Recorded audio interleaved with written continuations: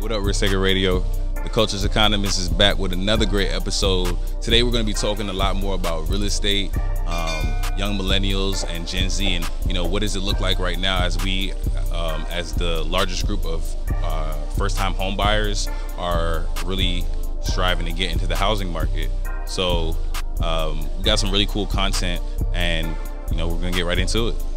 Last week, Bloomberg released an article where they took data from Zillow and reported on the top 10 cities for singles to actually move to when it comes to affordability. Right now, we're seeing record increases in rent across the country, and these are things that people like myself in the Millennial and Gen Z groups, the largest cohort of first-time home buyers, these are things that we think about, and so we wanted to talk today about just those top 10 cities. Number one, you got Wichita, Kansas. The typical rent out there is about $966 a month. That's kind of insane. Like, they're actually the only city on the top 10 list that doesn't have a price over $1,000 a month. Number two is Austin, Texas. Typical rent out there is $1,869, but I guess there's a lot of new and exciting things going out in Austin that kind of contribute to that. A lot of Silicon Valley tech companies moved and relocated to the Austin area.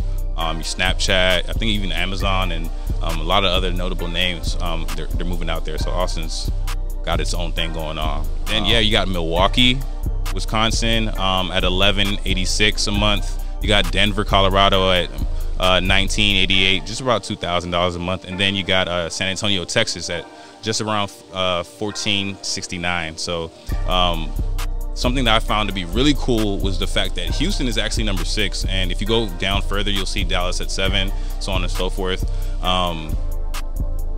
You got 4 Texas cities on this top 10 singles list for when it comes to moving for affordability or renting for affordability. So that's impacted my life and my decision to leave the DC metro area, because DC's down at the bottom of the list, but if I could go up, that's the best move.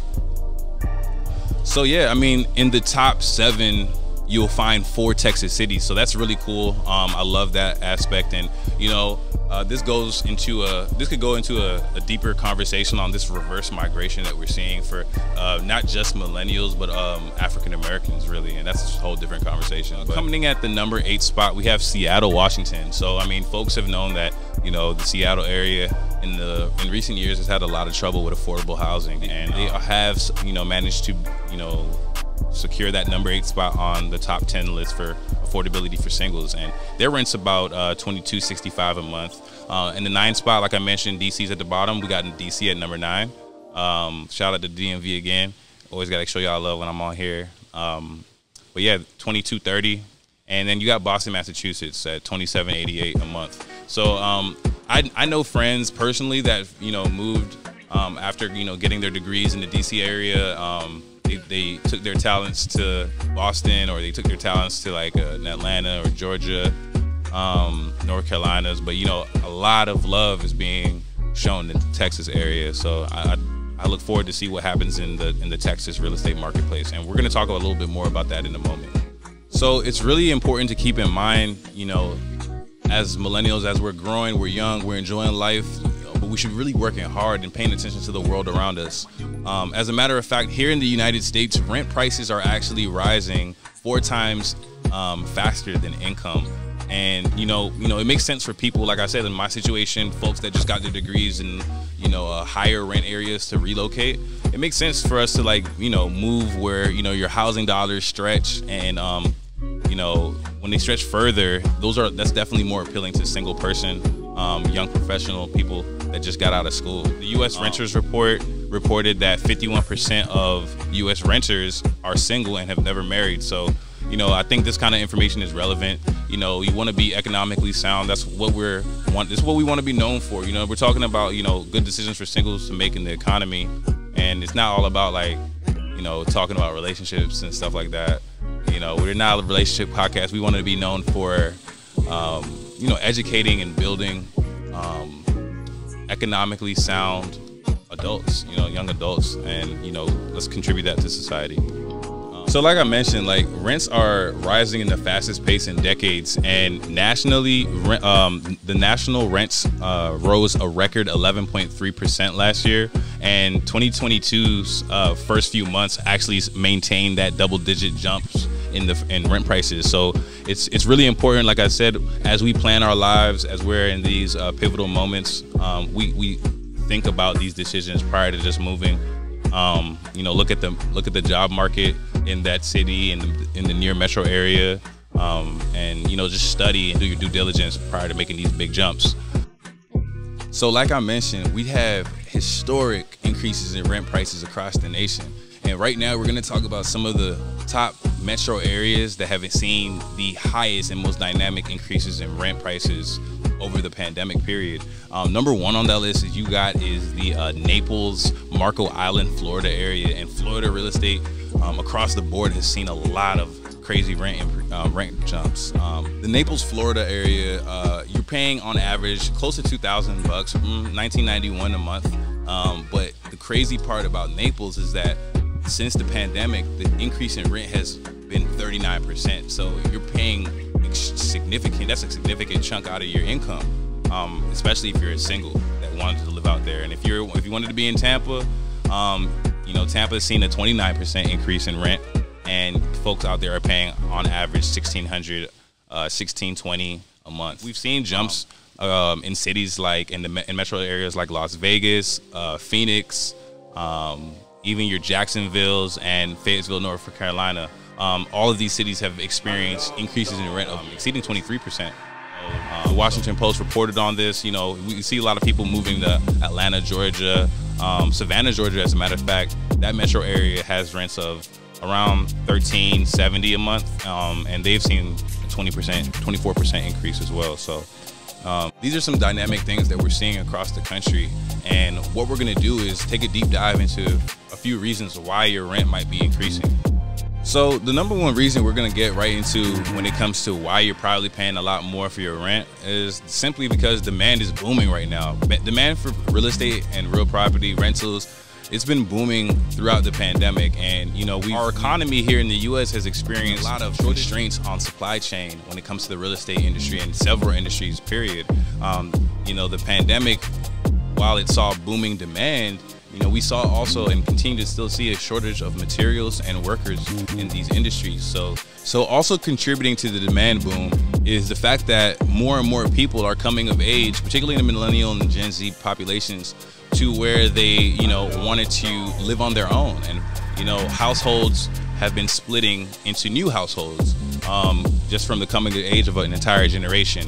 So, you know, the Washington Post even reports that with all of these supply chain shortages, a lot of people in the construction industry have faced delays. These things have all impacted businesses and enterprise across the nation. The number of U.S. households grew by 1.4 million, nearly 1.5 million actually, last year according to census data. So a lot more people actually branched out to live on their own, and I'm one of them.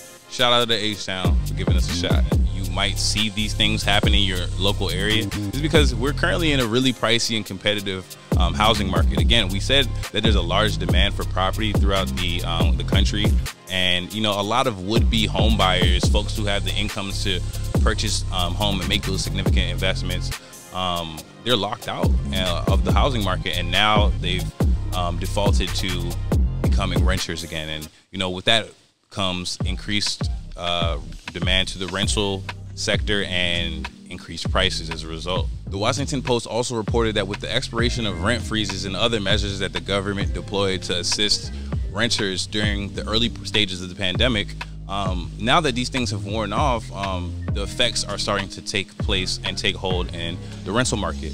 So these are another reason why you might see your rents increasing in your local areas. And generally more wealthy renters, people who have higher incomes, are now renting, and you know, that's again due to the inability for the supply to meet the demand of today's market here in the U.S.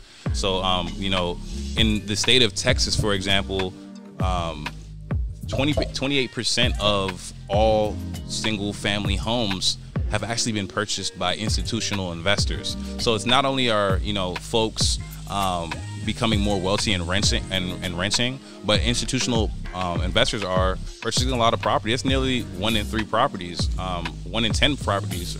So, we got to think about these things again when you're making your moves, making your decisions, and don't only worry about being a consumer. Real estate is a dual-natured good. It's for consumption, for you to lay your head in and have a place for shelter and protection, but it's also an investment.